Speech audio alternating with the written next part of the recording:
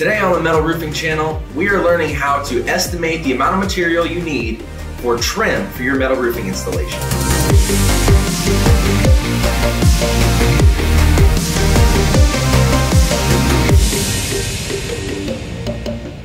What's up guys, welcome to the Metal Roofing channel. I'm Thad Barnett from Sheffield Metals, and today we're talking about metal roofing trim and how to estimate the amount of material you need for that trim.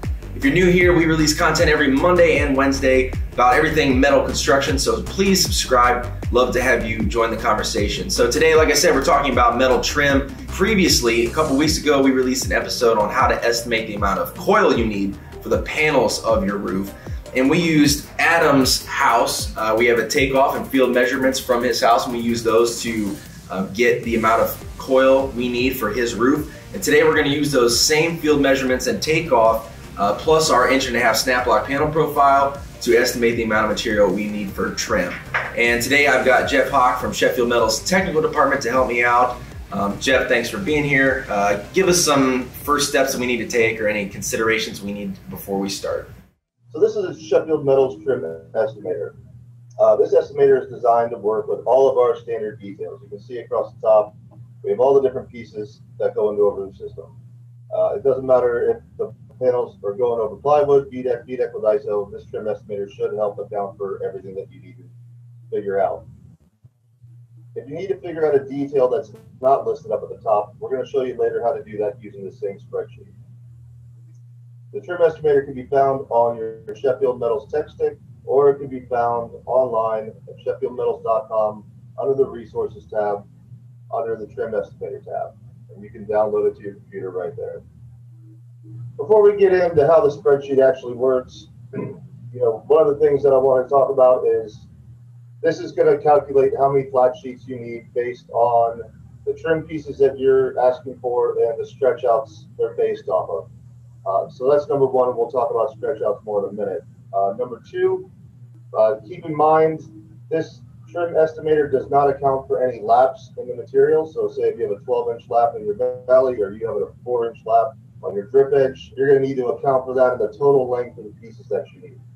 The other caveat is that this program doesn't reuse any of the drops. So say you use 3/4 of a flat sheet to make one piece of trim, it's not going to take that other quarter of a flat sheet and use it somewhere else. So those are things you can keep in mind, as you're using this tool, and as you get more familiar with it, you might be able to use those drops and be able to make offset cleats or Z closures depending on how big they are. Everything in the blue box is editable. So if you click in here, you can type. If you go into the white box, you can't, that's all auto-generated. So you can't type in there. So we have our details across the top, so then we have our information on the left side. The first thing we'll talk about is stretch out. Stretch out is how big of a piece of metal you need to make the piece of trim that you're trying to make. So these stretch outs can be customized to whatever sizes you do normally or whatever the project dictates. Right now we have standard sizes in here. If you have standard sizes, probably the only thing you'll have to change is your Z closure, because as your panel height changes, then obviously your Z closure height is going to change as well. So that's your stretch out. The second one is your flat sheet width.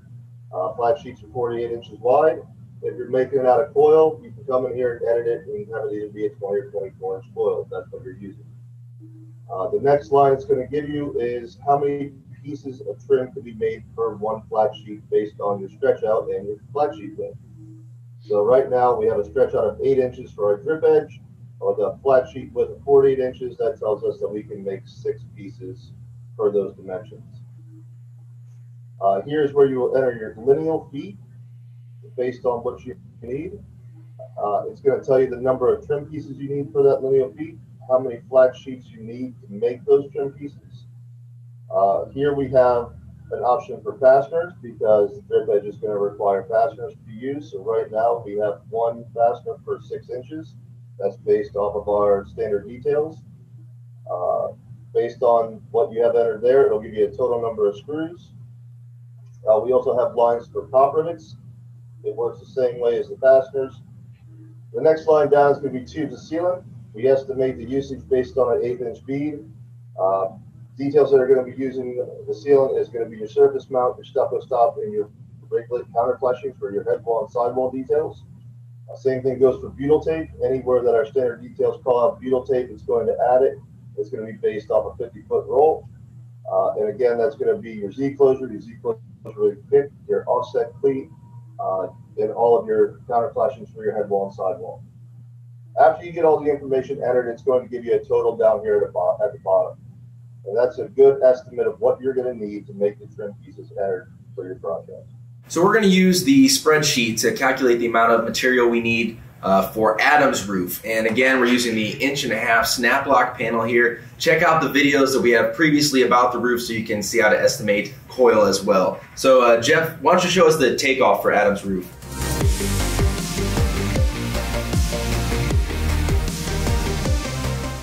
Here's our typical takeoff that we provide. The trim estimator can be used without the takeoff if you have your own numbers, but these two tools go hand in hand as far as I'm concerned.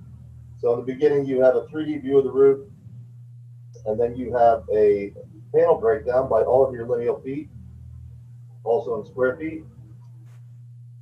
And then at the bottom, this is the part that we're going to be dealing with the trim estimator. It gives you the breakdown on all the details required for Adam's roof, and it breaks them down into pieces. The assumption and way the takeoff is based, these pieces are all 10 foot long. So rake details 13 pieces, E details 16 pieces, valley 5, bridges 11. So first one we'll start with the E detail because that's the first on the trim estimator piece. So 16 pieces at 10 foot long, that is 160 feet. So if we keep with the stretch outs that we're using, we go in here to line 6 where it says lineal feet, and we tell it we need 160 lineal feet. Click out it for the blue box. It's going to have one fastener for every 6 inches to install it. Click out of it, and it's going to tell you that you need 3 flat sheets and 320 pancake head fasteners for your total down at the bottom to install that detail. And that's basically how all these different lines are going to work.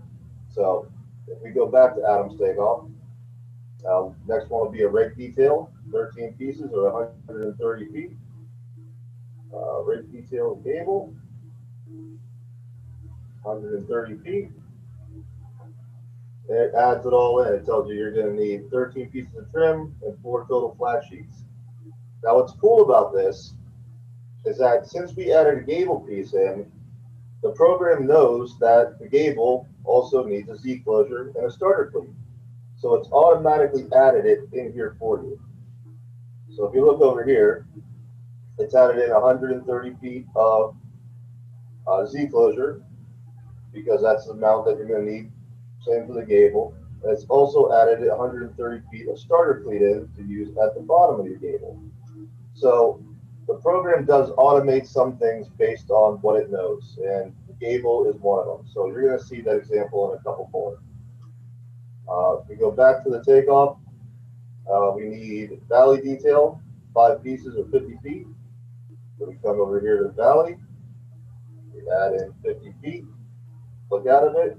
It estimates how many pieces and how many flat sheets we need, but it has also added in our offset cleat. The offset cleat has 100 lineal feet because you need an offset cleat on each side of the valley. So now you have the proper amount of offset cleat for your valley. That'll do the same with the ridge and the Z closures. So we go back to the takeoff. We have 11 pieces of ridge detail or 110 feet.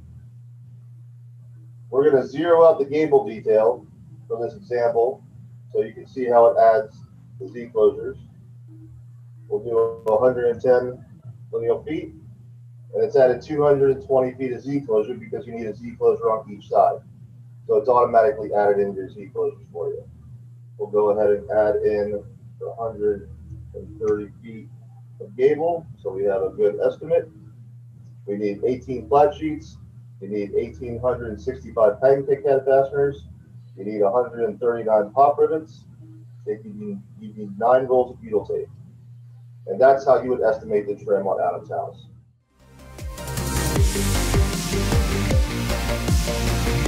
A couple other things that we'll talk about real quick.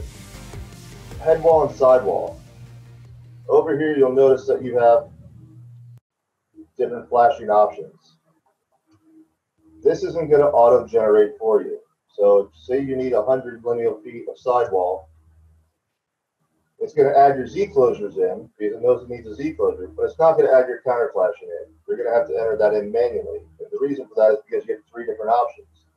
You might have 100 lineal feet of sidewall, but you might only need 80 feet of surface mount and 20 feet of riglet. So you can add those in manually, and it'll still account for everything, but it's not going to auto-generate it for you. Say you have a detail that's not shown in the picture up here at the top of the list. I would use the drip edge because it's not going to auto-generate anything.